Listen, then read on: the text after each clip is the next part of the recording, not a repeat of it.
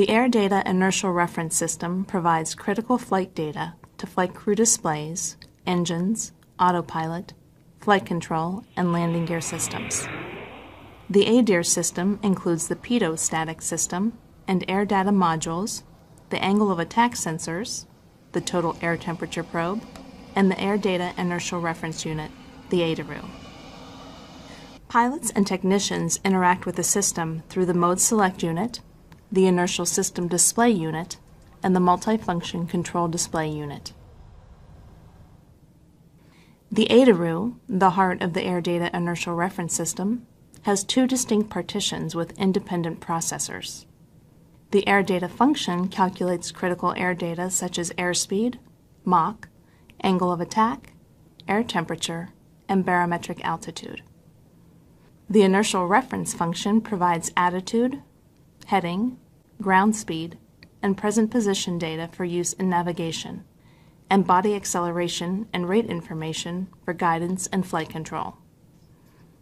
Ring laser gyroscopes and linear accelerometers sense aircraft motion and measure the attitude, linear accelerations, and rotational accelerations of the aircraft.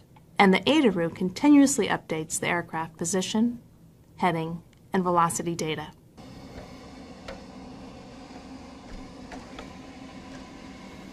Two ADIRUs in the electronic bay simultaneously provide data to the flight deck, one for the pilot side displays and the other for the first officer. An inertial reference fault in ADIRU number 1 or 2 will cause a loss of attitude and navigation information on the associated primary flight display and navigation display. An air data reference fault will cause the loss of airspeed and altitude information.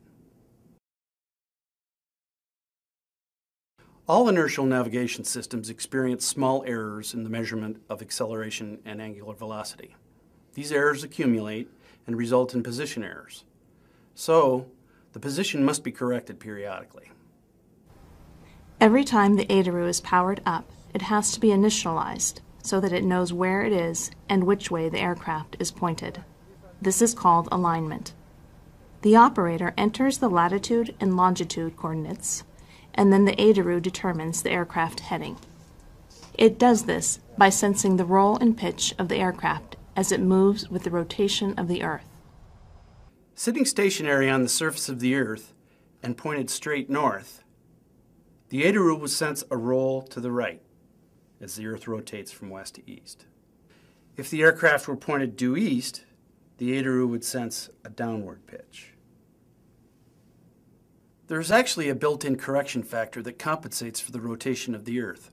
Otherwise, after 12 hours, the ADIRU would think the aircraft was flying upside down. Sensing the motion due to the Earth's rotation is a delicate process that takes time. The time for alignment depends on the latitude. A point on the equator travels much further, and hence faster, than a point at a higher latitude near the pole. At the equator, an alignment will take 5 minutes. When you get around 60 degrees latitude, places like St. Petersburg, Oslo, Reykjavik, or Anchorage, you'll need a full 10 minutes to align. At extreme latitudes, it will take 17 minutes. In any case, it's important to keep the aircraft completely stationary during alignment.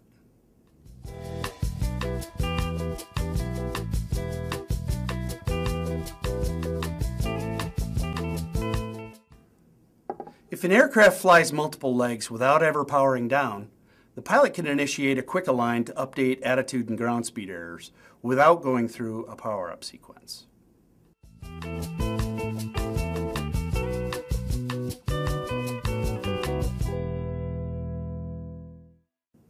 For more details about the ADIRU, refer to the pilot's guide or the aircraft maintenance manual.